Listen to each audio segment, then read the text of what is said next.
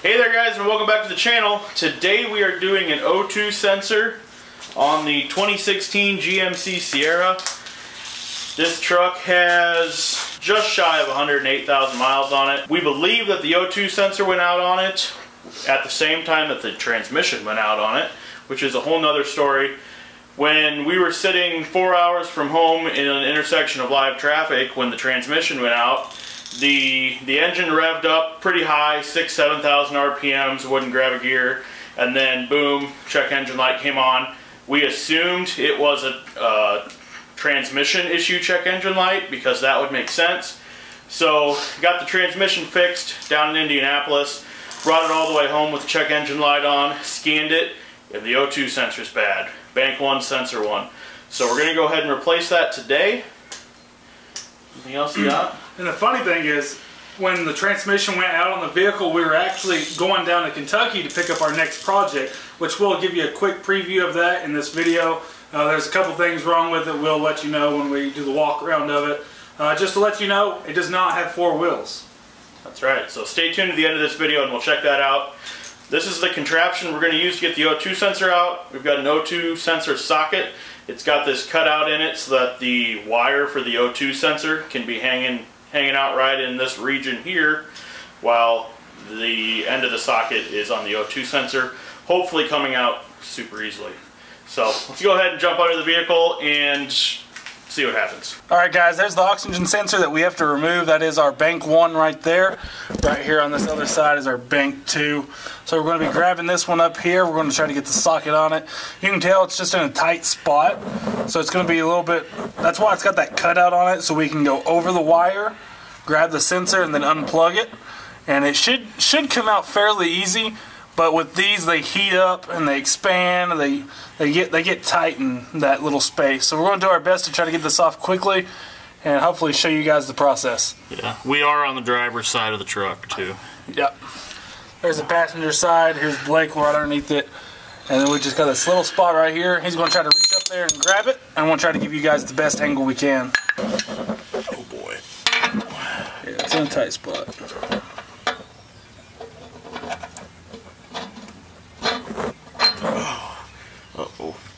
Got the butter.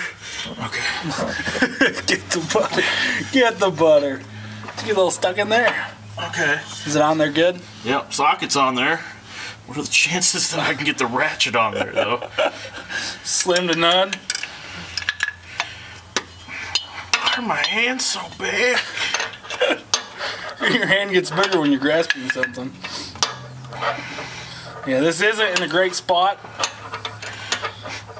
But you do what you gotta do. No shit. The drive shaft is kinda in the way.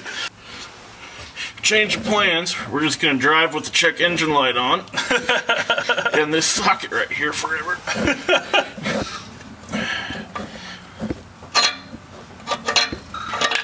Really? Close call, guys, close call.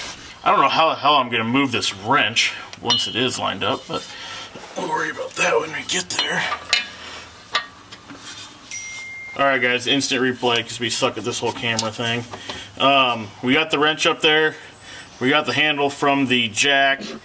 Put it on there, yank. I heard a pop, so maybe it's loose now. Yeah, it is. There we go, guys, just like that. It was not as hard as we were expecting. It's just a matter of getting your hand up in there. Okay, now we can't keep twisting on this because then the wire will just wrap around itself. And so now we have to figure out how to get this bad boy off of there. Oh, that exhaust is really hot right there. Might have to try to see if we can disconnect the wire on it. Well, that's right there. Grab it and disconnect it. I think I can get up there. No. I see where you're talking. I need to just get this off of there, I think. But now that the sensor's backed out a little bit, the wrench is jammed up against the frame. So you can see right there, that's where the connector is. That's what we got to disconnect. And then right there is where the oxygen sensor is. So give me a light back to the sensor here. Some tight little spaces we're working here.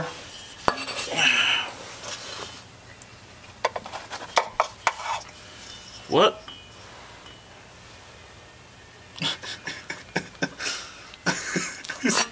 That sensor wasn't even hooked up. Are you sure?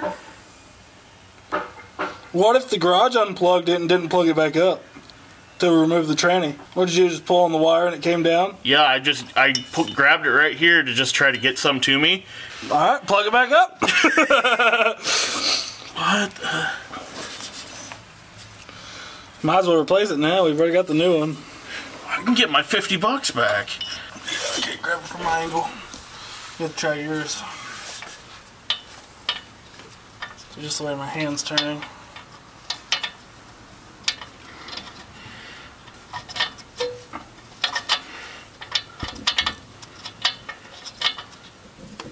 Come on, Betsy.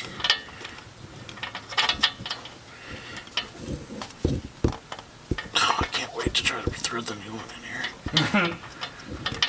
I could probably get it if I was laying where you were.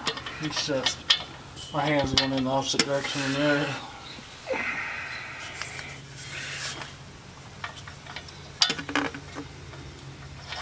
Oh yeah. Twist this wire so that it wants to twist with you.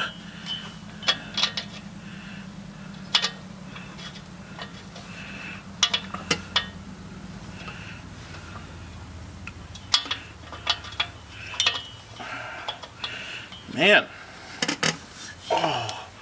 They thread in there pretty deep. Yeah, they sure do.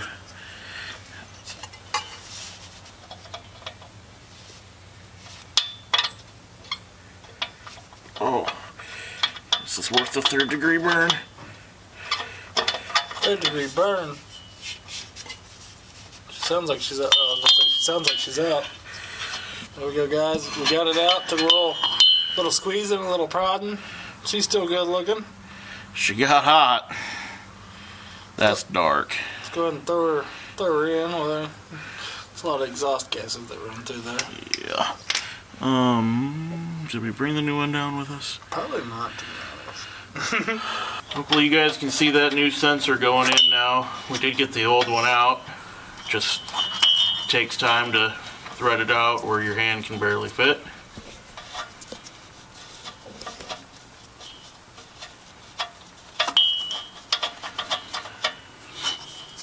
We're unsure if the old sensor was actually unplugged or not. That's finger tight. It's as tight as I can get with fingers. We didn't actually disconnect it from the wire harness, but while we're here, we're gonna go ahead and put the new one in. The old one did look pretty black. We got the connection on, plugged into the wire harness, and now the sensor was in there hand tight. So now Zach's just giving it final torque to 3 ugga-duggas. Our favorite type of ugga-dugga. 3's a lot of ugga-duggas. It really is. If you didn't know. Such a fine movement of... There's a lot of slop in that ratchet. There's one ugga-dugga. 2 ugga-duggas. One more ugga-dugga.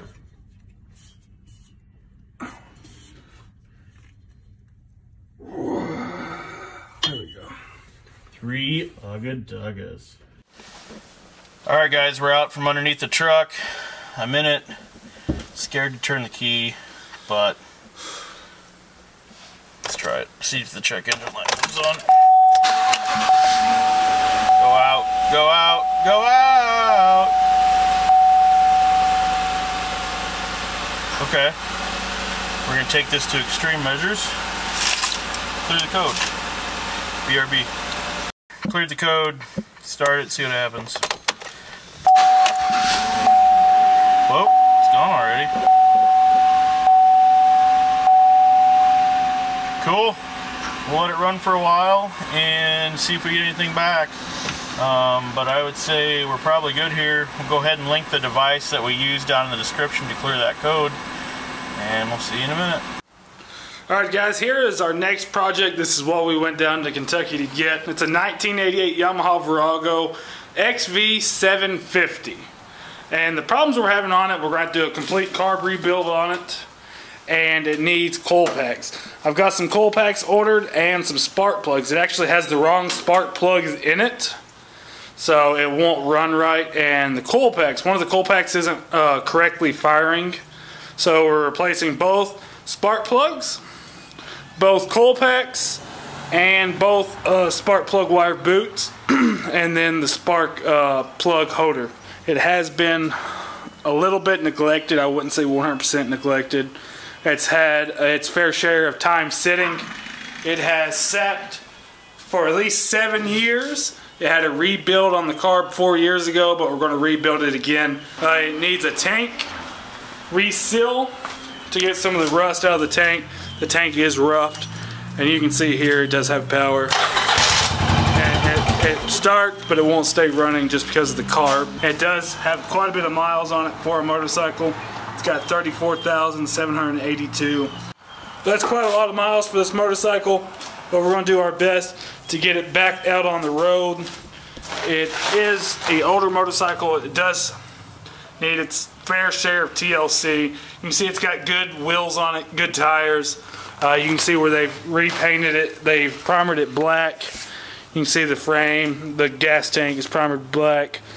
And it needs a little TLC up here on the dash. The chrome is starting to corrode. The lights are not correctly working. You can see it's kind of got a short here in the dial, the start button.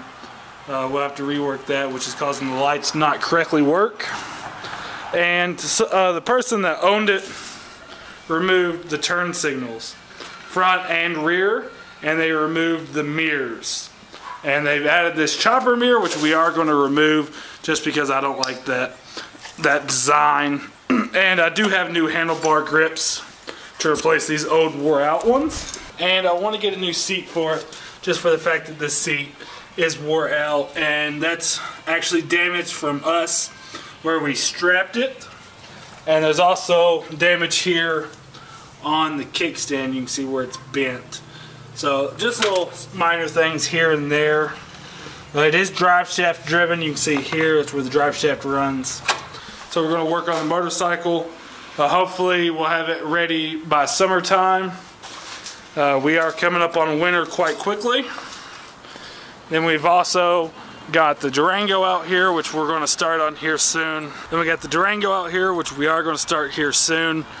I've done a lot to it actually.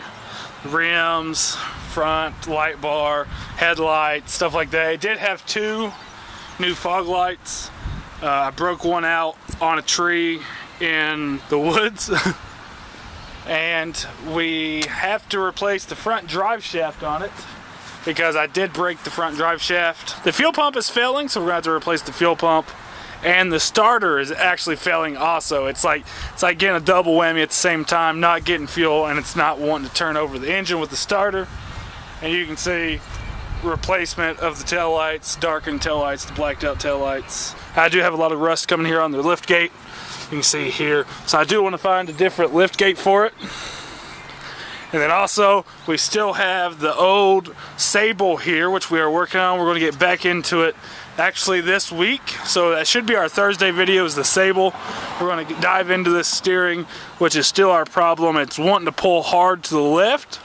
So we're going to dive into that, take a quick look at it, and see what we can find. Try to finish it up. It is a great series, and I'm really excited to try to find us another car. Thank you guys so much for watching the video today. We got the O2 sensor replaced on the 2016 GMC Sierra. Bank 1, sensor 1. It is the upstream sensor. We got that replaced. Still kind of weird how we got under there and pulled on the wire a little bit and it wasn't tight into the harness. This truck just got a fresh transmission rebuild, but the check engine light came on before the rebuild, and then it was still on after the rebuild, but I didn't have an opportunity to scan it before the rebuild. So I don't know if that's what the code was for, if it was for the transmission. I don't know. But I had the new sensor. We had the old one cracked loose, so we went ahead and put the new one in. I will link that sensor in the description down below, and the socket, the O2 sensor socket that we used. That's definitely a must-have. You could go without it to take a sensor out, because you can cut the wire and put the socket over it, but you wouldn't be able to put the new sensor back on because there's going to be a wire there unless you used an open-faced wrench or something, and that would not have been easy to do. Let's say it simplified the process 10 times. Yeah, because there's not a straight shot to it. So that made it much easier. We got a lot of things going on around here. So what did you talk about? I showed you the project, what we went down to Kentucky and picked up the 1988 Yamaha XV 750. And also I talked about the Durango with the broken drive shaft and how the fuel pump is failing and the starter at the same time.